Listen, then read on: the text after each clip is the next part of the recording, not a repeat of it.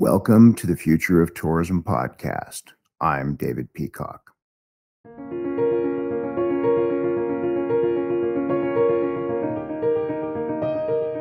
Stop owning your own content. Young leaders are stepping up. Bring everyone to the table and imagine their world anew.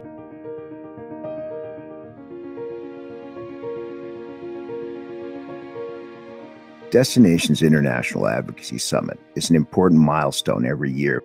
Far and away, the most interesting presentation this year for me was Aspen, Colorado's presentation on their innovative work with the consulting group Clarity of Place on capacity, compression, and comfort. In its simplest term, it's an investigation into a destination's capacity, the effects of compression, and the comfort point that represents a good balance that sees residents, businesses, and visitors happy and well served. Eliza Voss is the Vice President Destination Marketing at the Aspen Chamber Resort Association. She's a graduate of Gettysburg College. She loves the place she lives, and she's a strong advocate of engaged communities that take an active role in destination planning and development. David Holder is a principal with the Clarity of Place Consulting Group, and prior to founding COP with Tina Valdecanis, he was part of the Global Tourism and Destinations team at JLL Hotels Group. Good morning, both of you. How are you? Where are you? What's it like? You first, Eliza, please.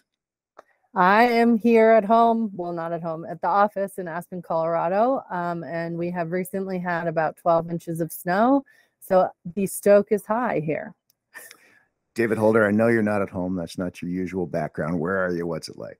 So I am up the road from Eliza a bit. I'm in Steamboat Springs, Colorado, doing a few workshops here. So we're looking forward to all of these conversations, David. Super. I really want to jump into capacity, comfort, and compression. But first, I want to ask you both the same question I asked myself, which is, what was the most important or impressive thing at advocacy in Minneapolis this year? Who wants to go first? I'll go first because I'm a little bit of a sneak that I was in Bloomington prior to Advocacy Summit at my final CME course, but I ducked out prior to the summit. So my only attendance was my session virtually. What was your CDME? It was advocacy with Deb Archer and John Groh, and really great insights there, and love the peer-to-peer learning. Yeah, you kind of got the A team on that one. Deb and John. They're always great. David, you were there. What did you see? Well, let's see. My favorite part was the afterglow that we took a little group to Surly Brewing, and it was awesome. We had some fantastic conversations, just kind of that getting people out of the conference a little bit and having a nice time, still talking business. But I'm always a big fan of the shirt sleeve sessions. Those round tables. You learn as much from the people sitting around the table with you as you do from anyone who's up on the stage. Everyone's been through some type of ringer, and being able to share that and kind of let down their guard a little bit, that's always that big takeaway of, what are we walking away with? So I am interested in knowing how long before Eliza Voss is the teacher of the advocacy class, though, for CDME. I don't think okay, given our next subject, I'm not sure it'll be long. But let's transition to compression, comfort, and capacity. I go to advocacy to figure out where we're at as an industry, what the read is on where we're at in terms of acting. The good news is we've all turned a corner. COVID compounded with issues around equity, diversity, with sustainability and regeneration. Those are less academic by a long shot these days. Every destination is looking to get ready to start to work on those tranches. And that means a shift internally to a more resident and more citizen and more stakeholder focus. That's why your presentation got my attention. We need tools. We need tools to put in the hands of DMOs so that they can begin the kind of engagement that will grow and grow. Because I look at 2030 and I know by then, the engagement of a destination organization will be significantly broader, deeper, and more meaningful than it will be today. So I'm excited about your product. Eliza, where did it come from? What is it? Give us a look at that. And David, I'll let you add some color. I'm going to throw up a couple of slides here, and I wouldn't usually do that in Future Tourism, but there was a moment when I looked at your range slide between compression and capacity and a comfort piece, and I got it. So I'm going to throw that up there. If you're watching the podcast, great, you'll get to see it. If you're not, and you're on Anvil, Spotify, or iTunes, go to the Simpleview blog and actually read the blog, because the graphics worth it. So with that, I'm going to throw it over to you, Eliza. What is it? Where did it come from? Thanks. So in 2021, we kicked off a destination management plan process with Destination Think, which involved quite a lot of community engagement. We had 1,299 resident surveys. We did tourism town halls. We did co-creation labs, desk side research, etc. Simultaneously, we received a grant from the Colorado Tourism Office to identify a priority tourism need and then utilize 75 hours of technical assistance to, basically function as an extension of our team to be able to work on this priority tourism need.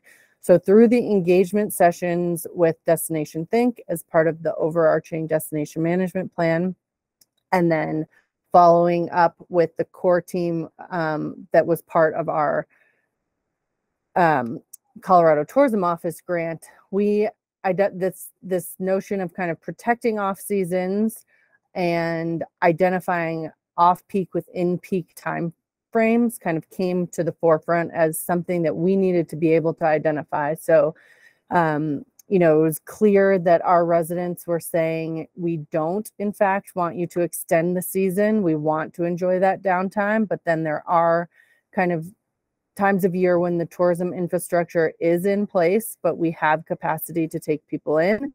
And in those times, ACRA, our organization, should act as a marketing organization. And in the other times of the year, when we are kind of in that comfort range, then we shift to management. So that's how we identified what we needed, was to try and figure out with Clarity of Place holder through the CTO grant, how to identify those time periods throughout the year. That's excellent. When you threw it up there, you defined three terms at that advocacy: capacity, compression, and comfort. David, you want to walk us through a little bit of the thinking behind those, and then we'll shift over to the metrics graphic. Yeah, that's actually a great way to approach this. And because so many destinations have gone through that situation where they're hearing from their residents, we're being overwhelmed by these guests. We're putting so much emphasis on businesses and the visitors. What about us as residents?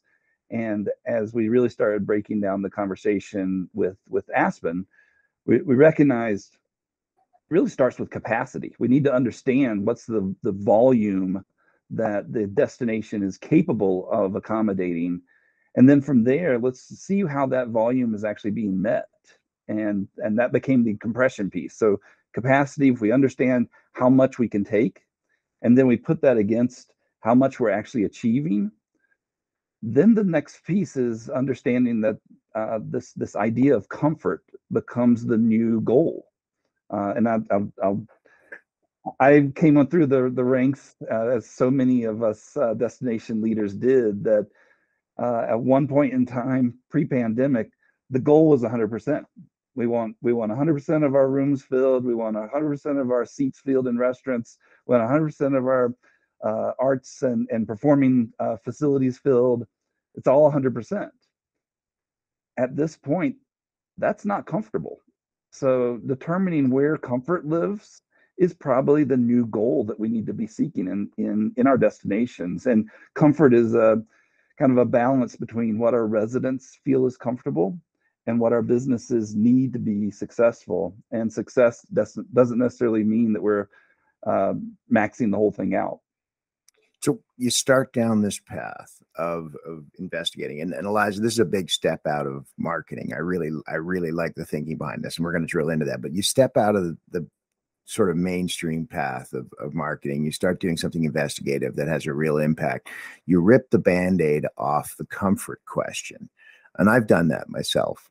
It's interesting to do it with businesses, and it's interesting to do it with city councils. It's tremendously interesting to do it with residents. What did that look like? We have a very passionate community, so we heard it, and it was good. You know, it can be scary to go down that path, but it's actually not anything you don't know, right? Because you live in your community, so you've heard it before on the street.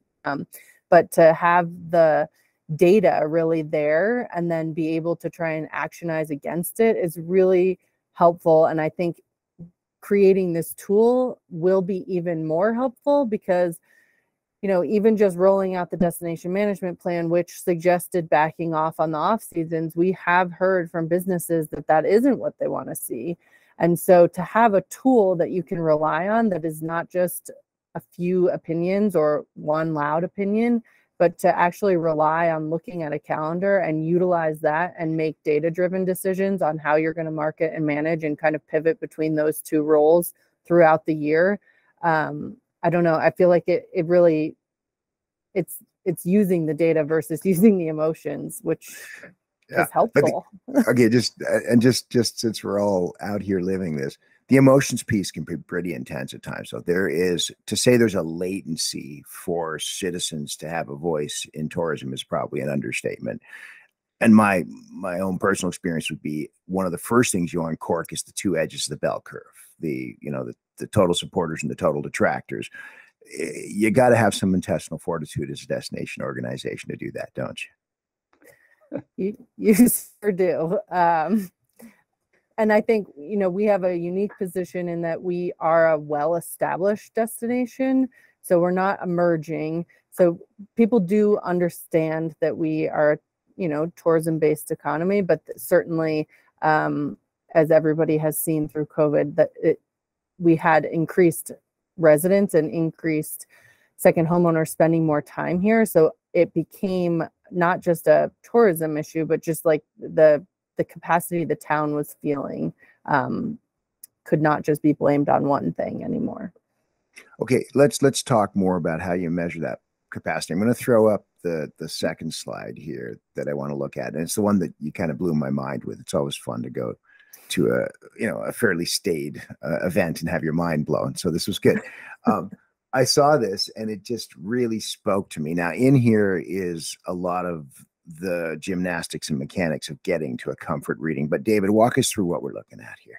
Yeah, the biggest piece on this. So every destination organization, if they're not looking at compression, they should be. But it's pretty much the standard measurement that we're all using. What's the volume of business that we're actually accommodating within our community? What's left out of that, though, is the capacity piece. And that's kind of where we begin seeing a change in the conversation with our residents and with our businesses. So in the case of October of 2021 in Aspen, we saw a range of capacity with our airline seats and our overnight stays. Our overnight stays had room for growth, but our airline seats were fully maxed out. So that could either mean that we either shift our attention to more drive markets or we really focus on building additional air service opportunities and different routes. So there's decision making that comes out of a tool like this.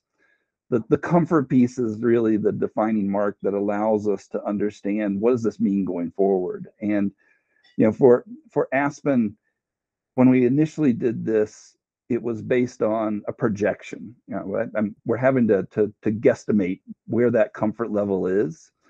Aspen's going through, Eliza's leading this through ACRA, going through resident sentiment right now and going through additional stakeholder assessments to understand, you know, is there a way that we can actually measure what that looks like? And David, you're completely right. The polar ends of the spectrum. If I'm a business and I want to just max it out, we've got to discount that from the equation. And if I'm a resident, I say, absolutely no tourists. They're just a pain. We just need to get rid of them. That's not realistic either. So somewhere in the middle is where comfort lives. So the comfort we're looking here right now, you guys literally are parametrically still playing with this. Eliza, you've got more engagements. You're adding in data pieces. David, you've talked about adding in data pieces, but this is a first look at some historical data, October 2021, and you can play with this. You're also zeroing in on real-time sort of assessments in order to be able to help you make decision making. Eliza, you talked about just now about more intakes, and you talked to me before about moving this towards real time. There's a lot more data here needed to do all of that. But again, this is right at the beginning, but this is the step in the right direction. Tell me about what you're working on.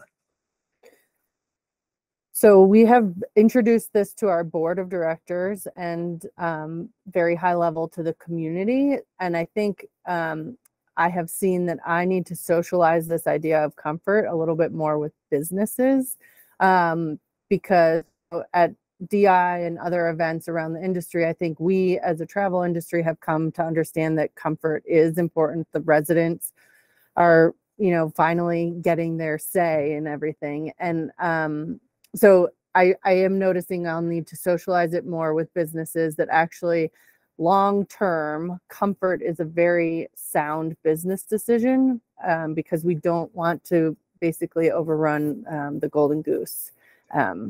So that's, I've realized that that's something we need to work on as we continue to add these data points to it, is just trying to kind of socialize the idea with our business community. So, but as you try then to become more accurate and more consistent in your predictive forecasting using comfort, you need new data on comfort at the citizen level. That's interesting. It's not completely numerical, although it can have, NPI and Net Promoter Score type stuff in it. But what kind of stuff are you doing there at the citizen level? We are right now running a resident survey with destination analysts to gauge their sentiment level and trying to kind of probe around that comfort and capacity through questions with them. And as I mentioned, we have a very engaged community. We had nearly 1,300 with the Destination Think survey. We're at 1,900 now. So people are telling us how they feel. That's fantastic. That's great. And the hard thing is you start to realize really quickly, once you jump on this horse, you don't jump off. Like this just grows from here, right? Yes. I mean, I think we'll probably be doing resident engagement surveys at least every 6 months for the foreseeable future. And then we're also doing business stakeholder surveys as well to gauge that piece of the equation. So I think we have this goal of 360-degree feedback, and it's going to be 365. Have you had to replumb your chart of accounts? I mean, you're buying stuff that's not usually on the books. Luckily, tax receipts were up this year, so we were able to accommodate some additional research. Way to go. Way to go. All right, David, you've talked about other data sources, and I see this. This is like a jet engine prototype on a bench. It's amazing. You're looking at growing it. Talk about other data in a real-time data world. We know we've got access to inbound. We know we've got fairly decent highways and tolls data. What, as we build this out in the future, are you looking at? So I think the best way to answer that question is to kind of start with what was the model intention, and we needed some type of tool to help Aspen visualize what was really going on. They were besieged with conversations based on perceptions and feeling, and not necessarily based on fact. And there's a way to really show what's actually happening. So it's fairly easy to pull in the lodging piece. It's fairly easy to pull in airline seats. Getting that down, at the monthly level is doable. Getting it into a daily level becomes, wow, that's an incredible resource to have. We start adding in attractions. Aspen is able to track a lot of different information sources. So they can track shuttle rides to some of their primary attractions. They can track things like ticket sales to some of their primary cultural venues. Where we've had conversations with the ski area to see if there's a way we can put a capacity on even lift tickets. So those are conversations that are still forthcoming. What really got us all excited is we know that part of compression isn't just our guest, it's our residents too. And that gets left out of the equation often, especially if we're only looking at overnight stays in short-term rentals or hotels. So we needed some way to start that conversation, and everyone got overly excited, perhaps, when we started talking about flushes. So we started talking about sewer system volume, what we're actually able to handle. Turns out Aspen can handle 3 million gallons a day. So we need to think about how does that factor into this. So it was at that point we knew we were on something. That's comfortably 3 million gallons a day. No, that's actual total volume. You get to 3 million, you got an issue. And so where does that fit on the range? That would be capacity. That's a capacity you don't want to hit. Yeah, indeed. So when you developed the first iteration of this, and we got to see a really early version of it at Advocacy, there is a moment, as I said, when you look at it, you go, "Wow, this is cool." This is cool. It's going to get some traction. Eliza, has the tool supplied you with the same sort of traction back home? Are you able to use this, and can you see people starting to understand what you're talking about? Is the tool helping you in that sense already?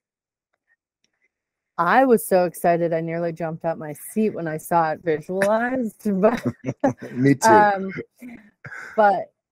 And I think like hoteliers and those types of business owners that are used to looking at numbers and capacity regularly got it right away. But we are still for the smaller, and we haven't really rolled it out to residents so that they understand that we're working, that we heard what they said, and that we're trying to find data to apply that. We presented very short version of it to our business community, but we do need to do like a resident outreach with it. Well, I'm kind of excited about that because I'm looking at this still on my screen, and it's 2 dimensions, and I don't know if you're going to overlay residents as an opaque Uber layer or as a Z dimension to your XY graph. It's going to be so I can see, and it's going to be very interesting how you present that, because the comfort range you've defined here is pretty much decided as a supply demand thing. It's very transactional. Now you're adding in residents. I can see a bunch of ways that you can do that. I'm excited. I can't wait to see this iteration of it. Yeah, Dave, one of the things that we're thinking through right now is are there some alternative ways to visualize this? Kind of thinking also, it's built so we can accommodate more and more data sources. But one of the other pieces, and this is one of the reasons that I love working with the ACRA team, they've got this, really strong foundation with communications, and being able to think about all of those different communication messages that have to come out of this. It's kind of ironic that Eliza mentioned her favorite part of Advocacy Summit was the advocacy CDME class. And this becomes a real strong advocacy tool going forward. But because it's just a tool, it needs that plan behind it. It needs that marketing plan. How do we release this to our residents? How do we release it to our elected officials? How do we put this in the hands of our businesses so the businesses are also talking about, look, it's not what you're perceiving. We have room for growth in this particular arena, and we need help with that. If we don't make that happen, our businesses are at risk and our community's livelihood is at risk. So it's part of that ongoing message that we need to think about, is that this is a tool. We need to continue to think of it as a tool. We need to know that no tool is perfect. It can always be refined, and unless it's a wheel's perfect. So but this is definitely not a wheel. So if we can just keep that momentum going, keep building it, keep adding to it, and keep looking for other ways to visualize it, I think we're going to be on to something that's going to have a real nice lifespan. David, you are speaking in a way that is predictive of an Aspen Chamber engagement model that 3 years from now, 4 years from now looks so different. It has so many smaller but integral moving parts. Eliza, talk to me about that. Talk about 4 years out when you're successful with this, and you've got a citizen coalition. Maybe it's a committee, maybe it's a group. You've got businesses. They're syncing, they're working on things. I can tell you from my work at RTL4, when we've accomplished versions of that, the exciting part isn't even just the things we're able to fix, it's the ideas that come out of it. I mean, David, you've seen some of the animation pieces in Ontario, Stratford, animating like mad, Laura Fergus doing its own signage and histories projects, the citizen committees. Eliza, what do you see, 4 years out in your best case scenario? Well, it sounds like you just described DMO utopia. So let's hope we get there, because I do think, we were facing many of these kind of challenges as a community even prior to COVID, like the restrictions on workforce, which is connected into this capacity piece. So I think, and we have a very high ADR right now, but we're facing the same workforce challenges that everybody else is.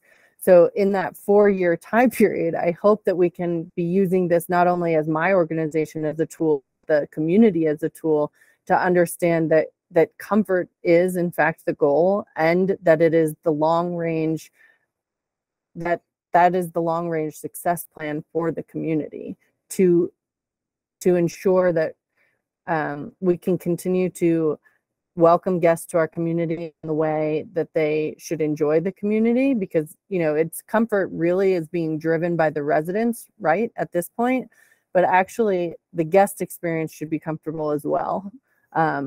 So I'm striving towards that utopia that you just described. Well, it is, and the comfort isn't just the guest; it becomes shared. But when you mention workforce, wow, that is another interesting data piece here, because it is, in some sense, at points in time, an inelastic wall. Like you can have more rooms, and you can have plenty of willing visitors and no capacity at a service level. A very interesting point to add that in. That just speaks more and more to the potential growth of this. All right. David, if I could, please. The piece with workforce and some of those other issues, you mentioned what's the Z axis look like? That's got to be the Z axis. That I think so. We need these indicators that are showing kind of what is our volume to either handle more capacity or handle more compression, and that volume is not necessarily based on a number of seats or a number of beds or anything like that. It's based on can we actually serve the guests that we are accommodating? And one of the areas where we see an opportunity with this, we've talked about this from an advocacy standpoint. One of the decision points that a tool like this allows a community to do is begin making development decisions for the future. So now it's not just, Aspen looked at this from a sense of we are a destination that's feeling some strain in terms of our visitor volume, but there's a real applicability to this model for a destination that's trying to figure out what's the next layer of what we need. Do we need to add a full service hotel? Do we need to add an addition to our convention center? Do we need new sports facilities? It becomes a management tool, a decision-making tool to guide some of that decision, because you still have a capacity issue, you still have a competitive issue, you still have this idea of, are we generating the new business that our inventory can actually absorb? Well, Dave, you touch on data-driven decision-making. And I know you're both heavily involved in the sustainability regeneration file and thinking about that on a go-forward basis. It's so obvious there that data and information and the use of it judiciously will play a huge role in our reducing waste, matching consumers with vendors and things like that. This is the beginning of that, realizing there's multiple data sources that have to be linked together intelligently, reduce duplication. I mean, Jeff Katz was on, the founder of Sabre, talking about it. He predicts a world where these, if part of our sustainability goal is a 4/5 reduction in certain consumption, we need all of the coordination we get. This is the beginning of that, isn't it, Eliza? Yes, everything has to be so cohesive, and That's actually one of the goals of our organization, is like acknowledging all of the parts of the pieces, not just of Aspen, but the entire valley that we're living in is interconnected, and trying to find some sort of harmony and balance with that. And that, you know, goes for environmental as well as social, as well as, you know, the economics of, yeah. Perfectly well said. Okay, that's the best thought of the day. So let's leave that on this. I do have one more question. David, if you had one question for Eliza that you've never asked or wanted to ask, what is it? And Eliza, back at you. This is the three-way conversation. Jeez, what kind of hard question is that? I think the world of Eliza. I think she is just brilliant, and I just want to know what's next for her. She's just got such a great foundation with what she's built, with a lot of support in Aspen. Aspen is better because she's there. That wasn't a question, but that's my statement. I guess it was rhetorical. Eliza, any questions for David? That was very kind. I just really hope that this tool is like the rocket ship for clarity of place, to just like be able to, when he presented it to us, I was like, this is so cool. I'm so glad I'm in right now, because I'm sure in 10 years it might cost quite a lot of money for you just to allow me to use this tool. Also, not a question. These were not questions.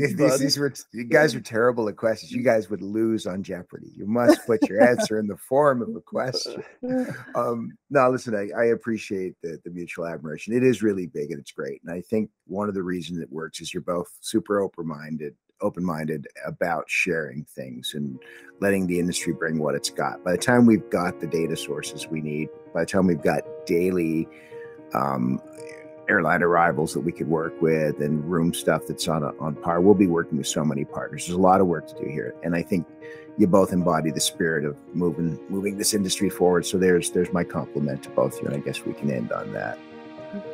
So that's a good place to end. I like this. All right, cheers, guys. Thanks a lot for sharing. I think this has been really great. Thank you.